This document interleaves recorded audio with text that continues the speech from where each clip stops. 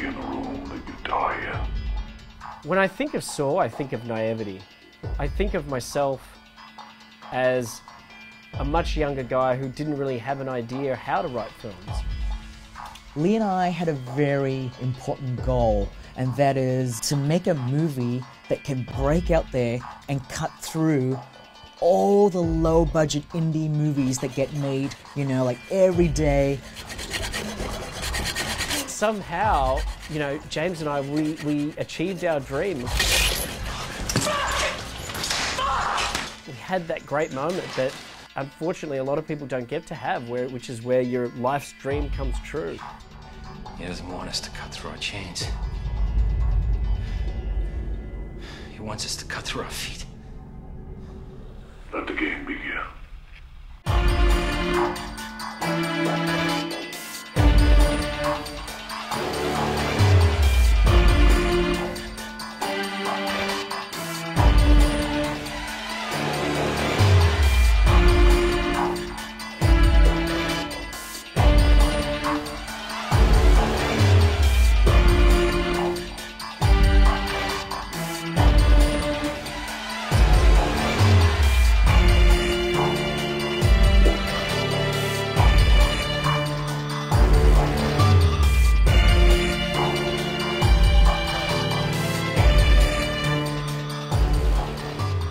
My buddy Lee Winnell and I, you know, we've known each other for a while. We met back at film school in college, university in Australia, and you know, we shared very similar interests, and you know, we got along really well. And then we realized that we wanted to do the same thing, which is make a feature film. Lee really wanted to act and write. For me, you know, my passion has always been to direct. So, you know, we collaborated, we got together, and you know, and we spent many years just making little short films between he and myself. And then eventually we decided that we wanted to be noticed for a feature, and we wanted to make a feature. However, we didn't want to make a feature or write a feature script and just to give it to someone else. We wanted to write something that we can hopefully make ourselves. We wanted to make a film, but we quickly realised that in Australia, it's a very small film industry. It's very hard to get films made, and mostly films are funded by the government to this day. We felt like we were so outside of that. We didn't know the right people. We didn't know anybody in the film industry. It felt like a club to us. Maybe that wasn't the way it actually was, but that was our perception. And so we decided if we were going to make a film, we'd have to make it ourselves with our own money. The thing we needed, the thing we were lacking, was a great story. And so the idea of Saw literally came about out of necessity. We wanted to make a movie with our own hard-earned cash, with our own money. And so we came up with a story about two guys trapped in one room. I went and wrote the script, and we were intending to shoot it ourselves with our own money until my agent and manager at the time, Stacey Testro, she read it and she was like, well, don't go and make this for $5,000 and screw it up. Like, let's go and try and find some real money. Let's try and find $1 million. And so Stacey then got us connected with an agent out in LA who had read the script and really loved it and wanted to meet up with Lee and myself. And that's when we made the short. The short is really just one scene from the movie. It's like a demo reel. And use that short film to showcase myself as a filmmaker and to showcase Lee as an actor. And we did that so that when we came here to LA, we could say, hey, here's the script and here's one scene from the movie. This is what it would look like. And so it wasn't really made as a short film that we could put into festivals or anything. It was just made for this specific purpose of getting the film funded. And people just loved the short. I mean, they really liked the script, but the short just instantly communicated what the film was. It was beautifully shot. I mean, you could already tell this beautiful vision that James had. And they borrowed the money to shoot the scene from family and friends. So I already knew how passionate they were about the film, and they just, it was just incredible to see these two young filmmakers with such a unique vision. Greg Hoffman was our partner who's passed away, was actually taking meetings looking for some TV projects, and an agent said, you know, you got to see something. There's something that's really cool, and they actually have a script.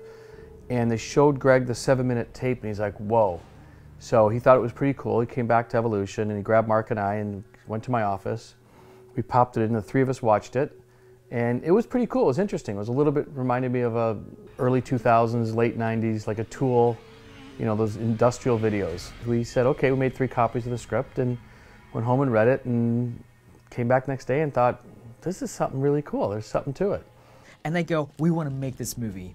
We don't have a lot of money to make it, but you guys can come and play with us on it. You can direct it, James, and Lee, you can act in it. Let's go and make this film. As soon as we said yes to them, we were shooting within a couple of months. That's how quickly the turnaround was.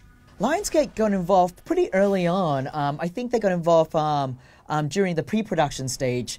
My producers, they had approached different studios to see if they'd be interested in this project, and you know, and there were a bunch of people that were actually quite excited about it, but Lionsgate were just very gung-ho about it. They really got the film.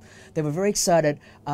Peter Block and Jason Constantine were the 2 guys that I dealt with the most, and they were basically, you know, like our partners in making these films.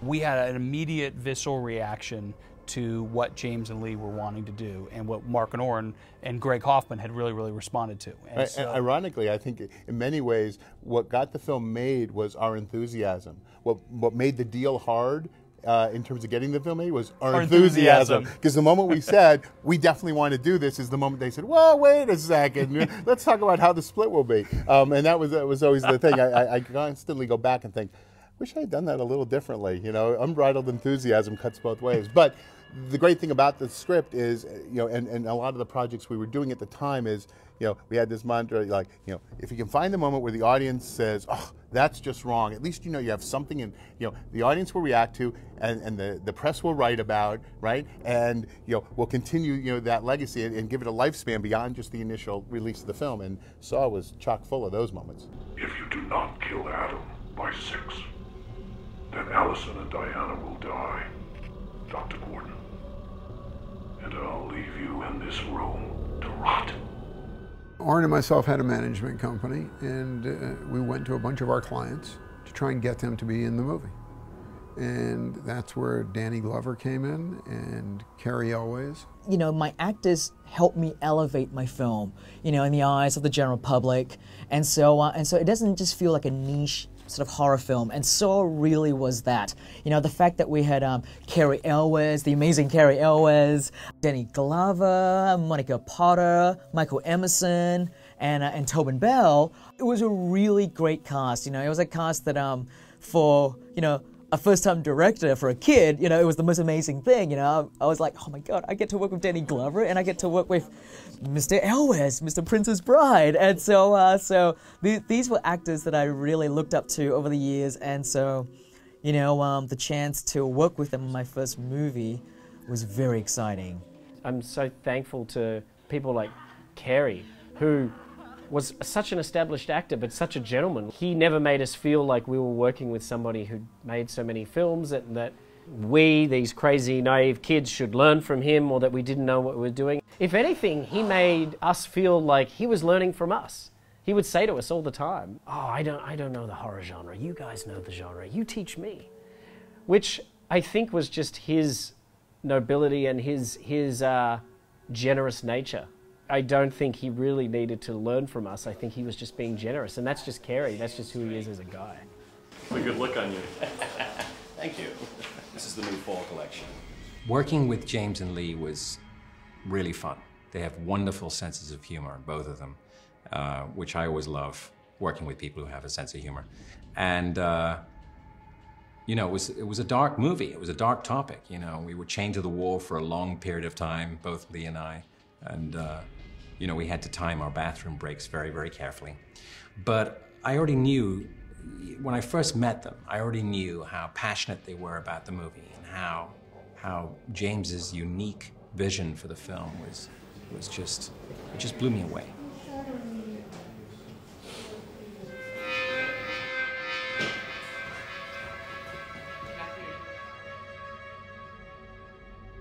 Shawnee Smith came in. She was sicker than a dog. She could barely stand up, and we're like, she tried to back out of the deal. She didn't want to do it.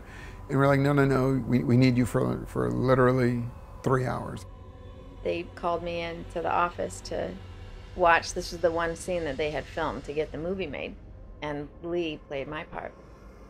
And so I came in the big conference room, all these guys sitting around the table, and they showed me this film, and I felt like, you know, I'm the belle of the ball, and it was like my Cinderella moment. Okay, I'll do it. Shawnee, everyone knows James had a big crush on Shawnee for a long time, so he's happy to work with her. I think the roles in horror movies come to me because they know I'll really like play the hell out of them, because that stuff trips me out. I woke up. All I could taste was blood and metal. The fun memories from the traps. Let's see. The reverse bear trap was the thing that I wanted to work on more than anything. That really, really had me. And the problems with it was so heavy and so mechanical, and so we had to come up with something else.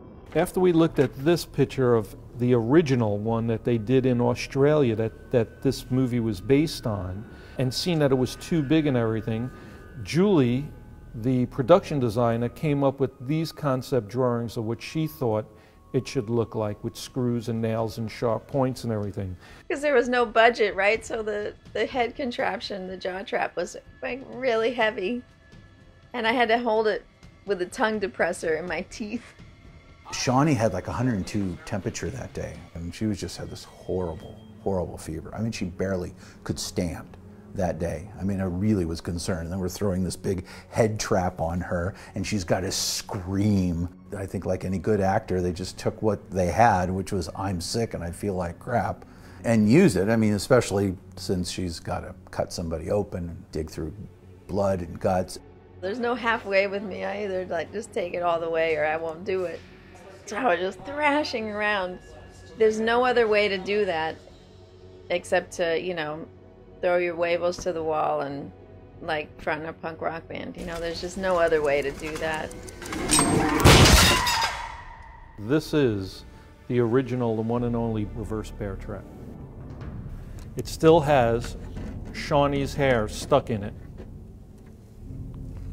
And the thing is made out of aluminum to keep it nice and light, so it isn't steel like the one that they had originally on Lee's head.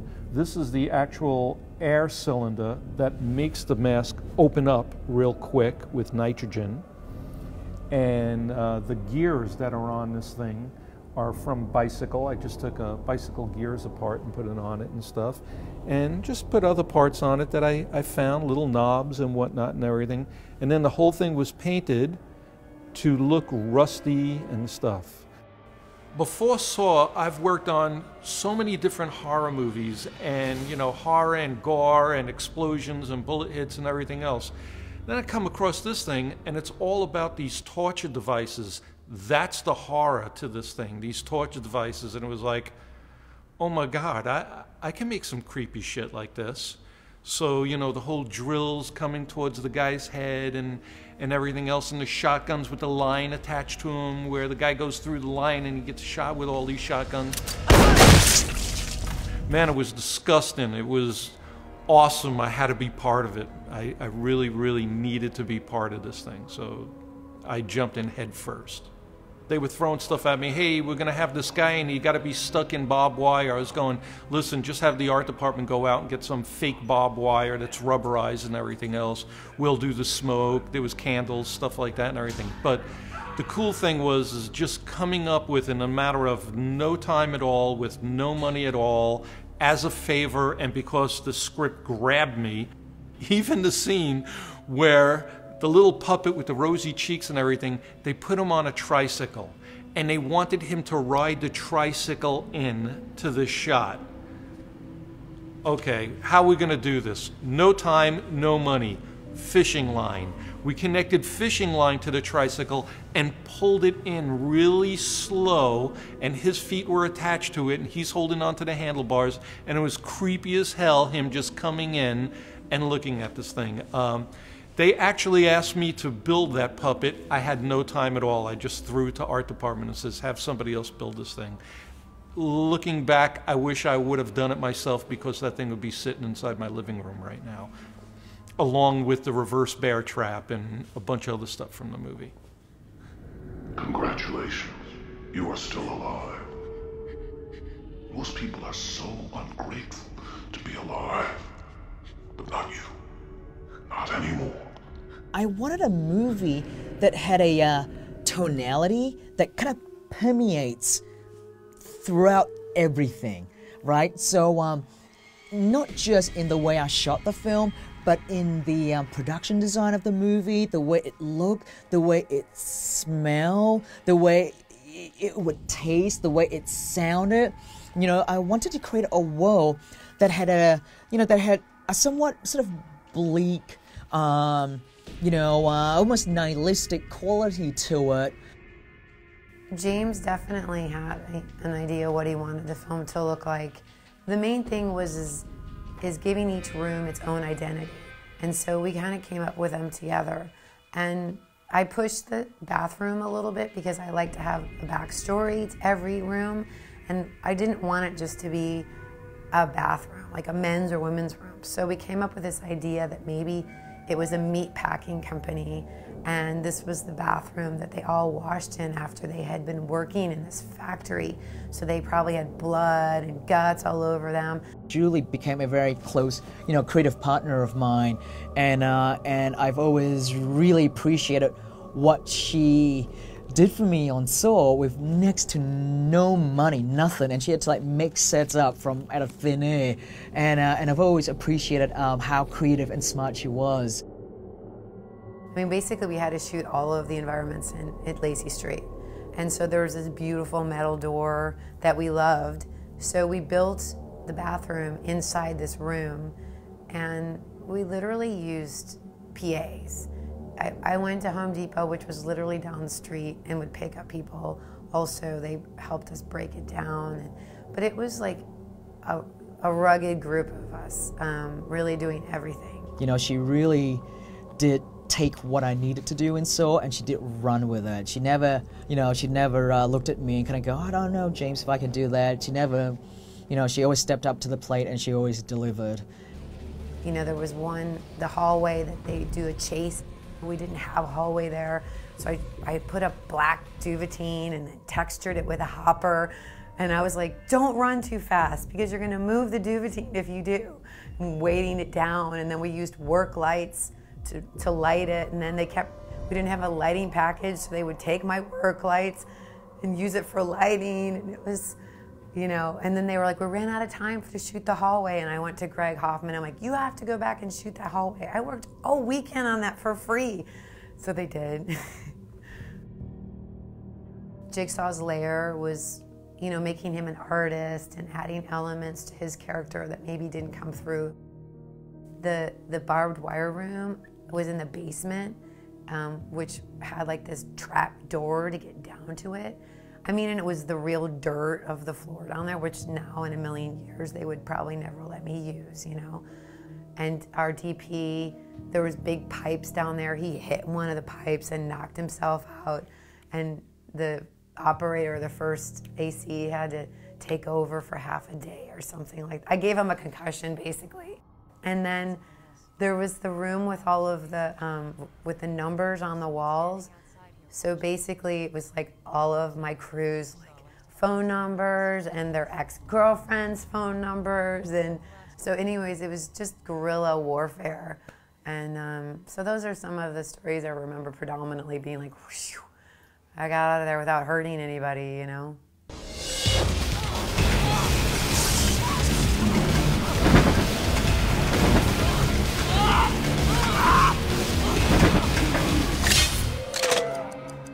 James and I had no time together in pre-production. He wasn't in the country. So when James got here, he had some very specific things he wanted to do. He's like, Jigsaw's world, when we see Jigsaw, it always has a green flavor all the way in the background, but not necessarily in the foreground. But the traps, he wanted this strong green tone. I was like, okay, we'll take care of that post. We had so little time together. James would be like, okay, I want this shot to just pan into a black screen.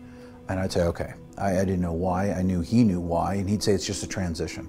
So it wasn't until I saw the movie that I knew a lot of the transitions we were going to do. A lot of the film was trust, and trusting he knew what he wanted and getting it done. I mean, I feel my contribution to the first Saw was really about getting it done. It was literally trial by fire, making this film. I don't know the guy, and he didn't really know me very well, and we didn't really know each other's sort of methods. It was my first movie, and it was, I think, his first big feature as well, and so we were very fresh to it. But I think just the excitement and the kind of energy that we had, right, just really kind of like barreled into the production. You know, we were just flying and running and gunning. We were shooting this movie. It was so, you know, down and dirty. It was very tough. I remember days James would come to the set and we didn't have enough time to shoot everything. Sometimes they would look at him and say, we don't have time to shoot these 2 scenes. Which one do you want to lose? You know, and I remember days James would just hang his head like, I got to figure out which scene to drop here. So it was a bittersweet movie for me in that, you know, there were a lot of things that I wanted to do to it that I could not do. I didn't know better at the time that that my vision that I had for the movie was a lot bigger than the budget and time that I had to work with. And so it really bummed me out in a lot of ways when I couldn't get the stuff I wanted, and it was a real struggle to even make my days. We were shooting so many pages a day. I cannot remember now how many pages we were trying to rip through. It was just, it was like a meat grinder, just pushing it through as fast as we could. We had 18 days, which back then on film is not a lot of time. If I was lucky, I could get maybe 2 or 3 takes. If not, it's just 1 take and I need to move on. And for me at the time, I knew that the movie I wanted to tell, I needed lots of coverage, and so I didn't really get a lot of coverage, and so it was a tough film for me to put together in post-production. I don't think I've ever worked on a feature-length film that had less physical footage. I mean, they made the film so quickly that often there truly were only 1 takes, you know, a single take of these scenes, which you would think on the one hand, well, that means there's not that much work to do because you don't have that much footage. But no, it becomes, editing is solving a massive puzzle. It's a giant chess game.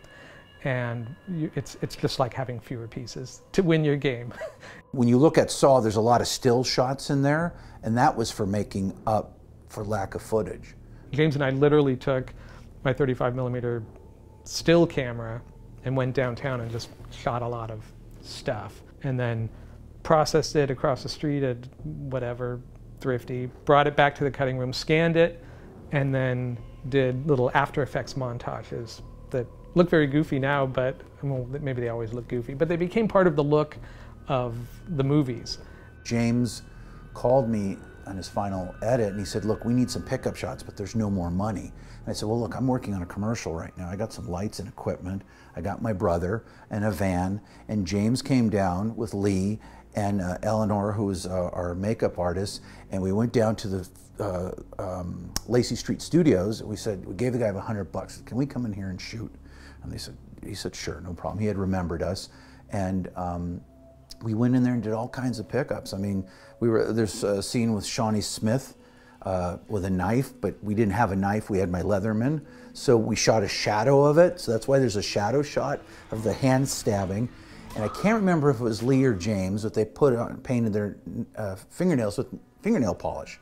So it looked like it was Shawnee's hand. And there's a shot where Lee Wanell had to dress up as Danny Glover's partner, wear his clothes walking in through a door, and we just shot from the head down. We had no idea what we're doing, and sometimes when I look back, for me, the first Saw is cringeworthy when it comes to my performance. I watch myself on screen and I'm like, oh, you know, that's terrible, you know, I could have done that line so much better.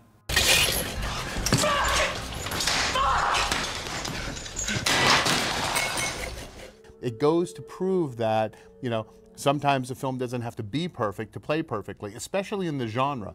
We were distracting them with so many times by whip pans and moving them around from time to time, place to place, and person to person. I don't think they had time to sit and think about, like, That was a car chase scene where the car moved 5 feet. You know, that one scene which we argued about. Or didn't move. Right. Well, we talked about it a lot in post, and we were tinkering, in the edit, and at the end of the day, we talked back and forth with how to get more sequence out of that car chase with Danny Glover. And we thought, nobody ever mentioned it, not once, because sometimes you tinker, and you should just sit back and let the film sell itself. And also James, James obviously such a talented filmmaker and was able to use good old-fashioned filmmaking techniques, even on a low budget, for great effect. For instance, how many people think they see Cary Elwes's character take the saw and saw all the way through his leg? It's never on screen. Everyone thinks they saw it.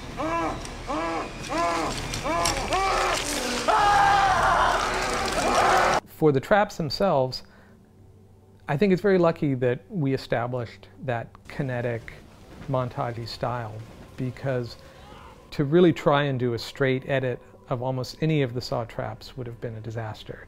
That's why you get the camera suddenly like doing something really chaotic and having film overexposed flash frames pepper the whole thing.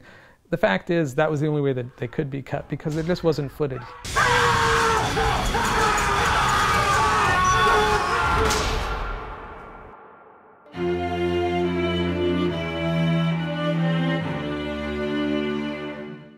My lawyer, who I'd been with for many years, said that there was these guys that had this indie horror movie that were using a bunch of my remixes and excerpts from Nine Inch Nails songs and all this other stuff that I'd had some involvement with in their temp score for this horror movie they were putting together, and that I should call these guys up immediately.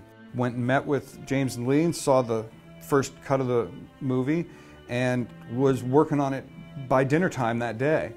And it was obvious from seeing the music they had put into the temp that they were open to a lot of experimentation in the score, and that they didn't want sort of classic horror movie kind of orchestral stuff, or even the sort of John Carpenter thing with sort of synthesizers and drum machines playing ominous themes. They wanted something even to the left of all of that. I wanted a score that was beautiful and melodic at the same time, but then when chaos starts to go, at the end of the movie starts to barrel out of hand, I really wanted the music score to kind of represent that as well, represent the state of mind that my characters were in. But then when the ending of the movie came, the theme of the movie came back into it again. It came back in to tie everything up and show that that the controlling nature of the film did not belong to these two lead characters, it belonged to this puppet master. What attracts me to this genre is it's very possible to use some very extreme sounds in context of the music in a horror genre, probably much more so than would work in other genres that I'm also a fan of. But in the horror genre, you can get away with a lot of pretty destructive sound design techniques in the context of the score. And the great thing for us is we owned it. So most guys that go work, if you go score a TV show or a movie, the studio owns it. They don't really give you, so we're like, hey, we'll just own it with you. So he got to own all his masters, got to own the publishing, and it's become an incredible profit source for him, is that people use there's a certain sting, da-na-na, that Ridley Scott's used, Tony Scott's used, it's been in a lot of movies. I think Sidney Pollack used. So in movies, they use our music all the time. We wouldn't make a Saw movie ever without him.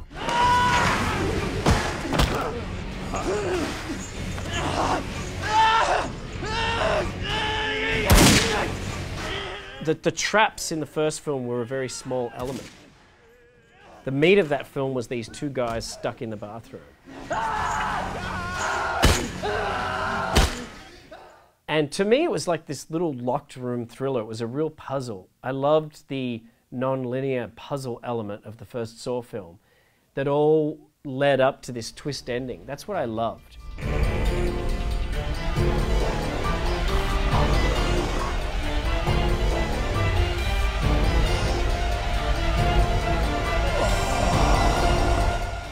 The original Saw is one of the greatest twist endings of all time. You can make a short list of the movies that have the greatest twist endings, and it's the original Planet of the Apes, it's Sixth Sense, it's Usual Suspects, it's Saw.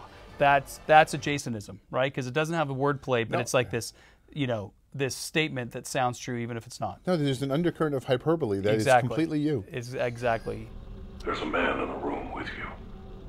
When there's that much poison in your blood, the only thing left to do is shoot yourself. Well, if you ask me why I did that film, there were multiple reasons. And the story, I was like, 3 guys locked in a bathroom? Well, that's so, it's Waiting for Godot. I mean, who makes a movie about 3 guys locked in a bathroom? Number one. Number two, I had never worked with Danny Glover, and I wanted to do that. Number three, when I got to the moment when he gets up from the floor in the script, I had not anticipated that moment. So I thought, if they shoot this moment well, it's going to be a fabulous moment. Tobin Bell, what a trooper. I mean, he comes in, just worked 8 days, and I think he spent 7.5 days lying on a dirty floor pretending to be dead. We told him he didn't have to do it. We were going to build a model, you know, a dummy, and he said, no, that's not right. I was on the floor the whole time. If you saw any piece of me, whether it was my foot or a hand, it all had to do with the framing. Because other than that, and him standing, we had some, you know, some of the shots of him in a hospital, some early stuff like that. But outside of, so he had a day, maybe a day or two of acting, and was on the floor for 6 days, just laying there. And so he was laying there during all those scenes, and he's the guy who, of course, stood up at the end and blew everybody's minds. Although he was probably the only one not complaining we only had 17 days. Key to that chain is in the bathtub. That moment was only as good as it was because of Lee's reaction. Lee's reaction is huge in that moment. It's so truthful and so well done that that's what sold the moment. It's not like a great Shakespearean actor is required for that role, you know? We just got so lucky. It was just so fortuitous that someone who was such a great performer happened to be cast in that role, because then as his role grew more prominent in the sequels, he really took on this character and is kind of like the, you know, a Freddy Krueger for this new generation. You felt his presence everywhere in the movie, but you barely see him, because in a large way, Saw was designed as a whodunit movie, right? And so, like, a lot of time, part of the fun of Saw, and I think part of the reason why it played as well as it did, was you're trying to guess who the bad guy is. And so all you really have, you know, is the personality that comes across through his vocal performance. Rise and shine, Adam. Hello, Mr. Hindle. Dr. Gordon. I think the reason that Tobin's Jigsaw, you know, has resonated with audiences is that James and Lee, having gone to Melbourne Film School, were real students of film, and they spent hours and hours studying the classic horror films that have all these incredible iconic bad guys, and they were determined to come up with their own iconic bad guy. When I was casting this and I was thinking about Toby, I really harked back to how Orson Welles used to cast his movies, which was he didn't watch the actors. He would close his eyes or he would look away and he would only listen to them. And he would pick his actors on the sound and the tonality and the kind of texture and quality that he would get from hearing the actors speak through their voices. And that was something that I was very mindful of when casting Tobin. The cigarettes are harmless, I promise. Smoking is only poisonous when it ends in bloodshed. If you can do a horror film and create the sensation for the viewer of character and relationship, in addition to the scary moments and the technical effects and all of that kind of thing, then you've got I think you've got something, because you can accomplish as much in the horror genre with good writing as you can in any other genre. Live or die.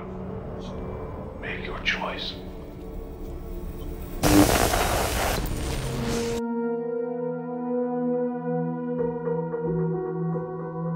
What happened is we basically did a video deal. And what happened is we went to Sundance, and through word of mouth and buzz, we had 3 sold-out midnight showings. Now you're in a situation where, you kind of think you know what you have, but you also are so used to seeing the film. You've read the script, you've worked through all the cuts, you kind of know, how things are going to turn out. You have no idea how it's going to work for fresh eyes, and then you find out that the first time you're going to find that out is, of all places, Sundance, which could be the greatest situation in the world, or it could immediately tell you that all the time you've spent and all the enthusiasm you've invested hasn't been good use of time. But here we were all of a sudden, and we're going to play Sundance, and we're going to play at the Egyptian. And the Egyptian Theater, on top of that, has a long history of some of the great horror movies having their world premiere there. Movies like Blair Witch Project, The Descent. So you have a lot of build-up to a movie unveiling for the first time, midnight section, Egyptian Theater at Sundance. And to be able to watch an audience discover this film for the very first time, a film that, since we've been working on it so much, we knew intimately. Like, we knew the twist ending was coming before the movie even starts. So to watch an audience take it in and to have the very first audience have those kind of reactions, it was incredible. After Sundance, Lionsgate did a recruited audience screening of the movie at a local Cineplex, and the movie played like a rock concert. It scored through the roof. It tested so well, they didn't believe us. They thought we rigged the test. And now we really had a decision to make. Are we going to push a lot of money through it, or do we really need to find out whether it was true or not? And so that was where the idea of the second test came from. And so the first one had been in Chatsworth, California. The second one, we go out of town to Las Vegas, Nevada, to do another recruited audience screening for Saw. And the most extraordinary thing occurs, that not only did Saw test the same way it did in Chatsworth, it actually tested higher. So it scores even better in its second test screening. And that was really the tipping point moment in all of the discussions at Lionsgate of a film that when we originally acquired it, a lot of people thought, you know what, this is most likely going to be a direct-to-home video movie. Suddenly, that second test screening, the discussion really becomes, you know what, this could be a wide-release film for us. And that was a game changer. Tim Palin in the marketing department at Lionsgate saw, and it inspired him in pretty crazy ways. He's done a lot of the advertising photography himself. He's a master photographer, and so they saw the potential of doing a dirty black and white picture of a severed foot or a hand with missing fingers or whatever, and that really made the franchise. When the first movie came out, we didn't know for sure if it was going to find an audience, and we all loved it. I thought it was the coolest movie I'd seen since Seven, but you never know if a movie like that is going to find its audience, and if the studio is going to promote it in a way that gets it to where it needs to be. So we didn't know. We weren't going into the Olympics saying nothing but gold will do. We were going into the Olympics saying it'd be nice to get bronze. That was our attitude.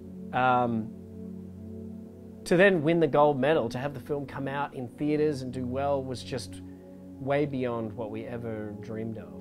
I guess I was relieved more than anything, that even with, all the things I didn't get, people still liked the film, and so I kind of look at it now and just go, you know what, it is what it is.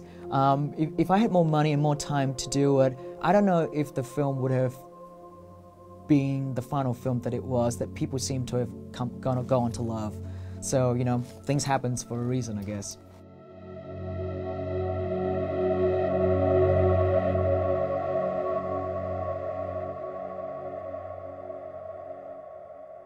Greg was really the person on the ground doing the work, a big chunk of the work every day. I mean, without Greg, we wouldn't be sitting here. The fact that Greg gave us our first big opportunity, our first big break. Greg was also such a great guy, and even up to today, it's hard to talk about the Saw films and the Saw world without Greg's name coming up, because he was so instrumental to the success of the Saw films, and and we all just love him as a human being. He shepherded the whole thing. He put everyone together. He was the backbone of it getting made, really. He actually helped make my career. He went to the studios for me for Dead Silence when they were like, she's never done a studio picture and we don't know if she can do it.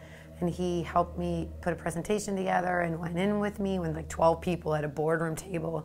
Greg was kind of, just hugging me and being like, you can do it. If you throw a stick in Los Angeles, you'll hit somebody who has a horror story about a producer. What luck we had to meet somebody who was such a gentleman, such a nice guy, who guided us through. And once again, could have been pointing the finger at us and saying, you guys don't know what you're doing. I do, follow me. He never did that. He let James make the film he wanted to make. I saw him on a Friday night with Oren and Mark, and he said, we're doing Saw 3 and we're a go. And unfortunately, Greg died 2 days later, which was the biggest loss. He was the kindest, caring guy you'd ever want to meet. Part of the reason that that Lionsgate and Mark and Oren were very instrumental in making sure that that the Saw sequels kept up their theatrical quality in a lot of ways was to basically pay tribute to Greg, and I'm very fortunate to have known Greg while he was around. This is 2 weeks before he died. Mark and I, in thanks for him taking care of some business for us, we bought him a new Maserati. And this is his dream car. His dream car. And we went with Mike Dunleavy, who was coaching the Clippers at the time, and some other friends, and we went to... surprised him with it. We took his old car, and so gave the valet ticket, and the valet brought this car back. And that's what he's signing the paperwork right there in this picture.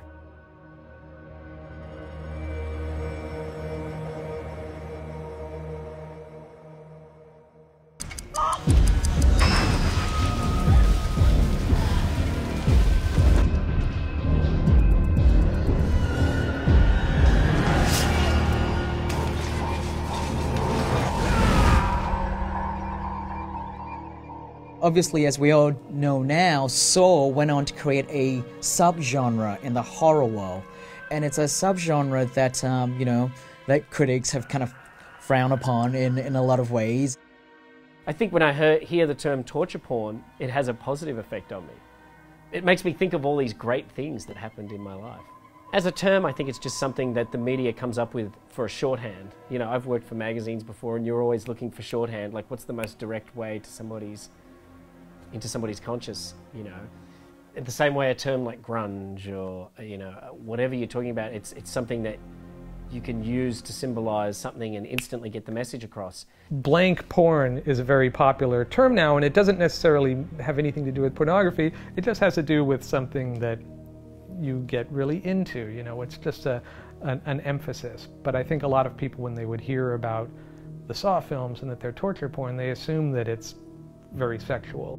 We always hated the idea of torture porn as a phrase that they were using. I mean, I think that when it happens on a celebrated TV show like Homeland, nobody cares and they say it's realistic. When it happens on American Horror Story, they say that's really creative and inventive. It was very funny because when I went to make Hostel was originally a Sony movie, and they saw the dailies and they're like, this is so insane and violent.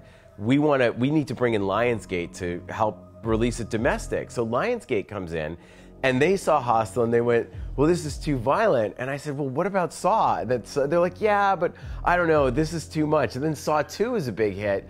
And they said, okay, yeah, we'll release Hostel. So in a crazy way, Cabin Fever helped Saw, and then the Saw movies gave Lionsgate, the courage to release Hostel.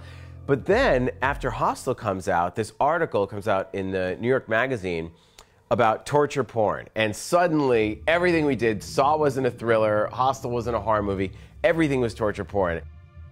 We were working at a time where, coming out of the 90s, where all movies were so, not bad, but not efficient anymore.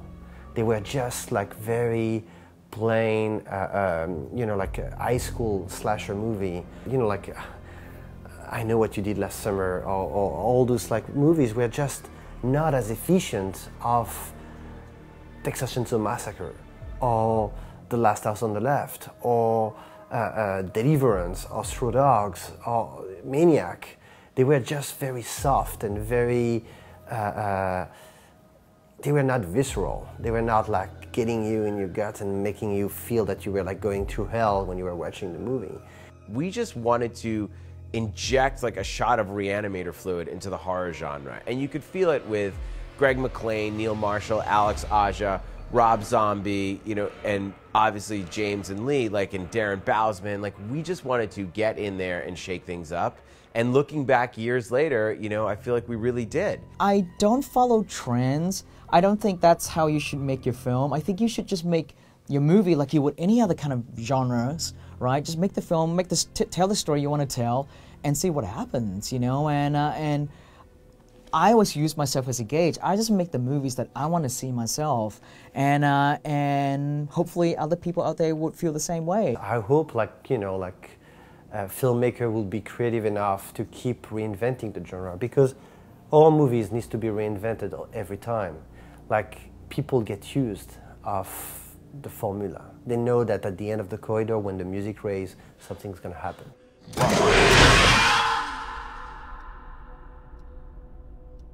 They know like the payoff is gonna come. They know it's gonna be a jump, it's gonna be like something graphic. So you have to reinvent that grammar all the time if you want to keep the efficiency of the filmmaking. What was most exciting to us was that we felt like we were part of a wave, that we just loved horror movies, we missed a certain type of movie, and we went out to change things. And everybody had very personal movies. They're like, no one was adapting things, no one was remaking things. Everyone just had an idea for something that had to get out of them, and we all really supported each other. You have to die. No, I want to live! I want to live! Sorry. I want to live! My family. Saw is one of the films, one of the few key films that has influenced an entire generation of filmmakers. When you make a movie now after Saw, if you're especially within the genre, you are either imitating it, you're responding to it, you're reacting against it, you're trying to top it, or you're paying homage to it. I love the Saw fans. With Saw, you could go anywhere in the world and connect with people over that film. When we were making the film, we had no idea that it would become the success that it became. We made the film in 18 days on a budget of $1 million. And I think we were all hoping just to make our money back, actually. We had no idea it would end up making $100 million and spawn the most successful horror franchise in cinema history. Don't worry. I'll bring someone back. I promise.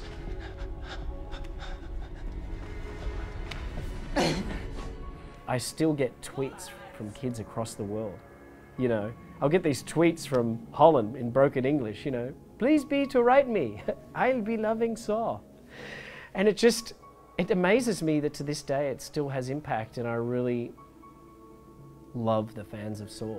They made it what it is. They built it up. I've sat at conventions and seen kids come up to me with homemade props from the film. The franchise and the characters and the legend of Jigsaw and Saw belongs to them now. And so if anybody out there becomes inspired by seeing Saw and makes a great horror film that I enjoy, that's the best possible result of this whole thing. People call John Kramer an icon or Jigsaw an icon. You know, I don't have any control over that sort of thing, and nor do I ever think about that. I just continue as an actor to try to make characters as interesting as they possibly can be, and to reach out and make people say, oh, I recognize that, or I can identify with that. I somehow touch them in some way. I think a really big moment for me when I felt like Saw had really penetrated the public consciousness was when The Sopranos made a reference to it, because I was such a big fan of The Sopranos. And they actually mentioned Saw by name. Chris was like, we gotta make a fucking movie like this Saw movie. And it just knocked me off my chair. You know, in the Adult Swim series, in Robot Chicken, they did a takeoff on Saw. And even on Aqua Teen Hunger Force, there was an episode that they referred to it as well.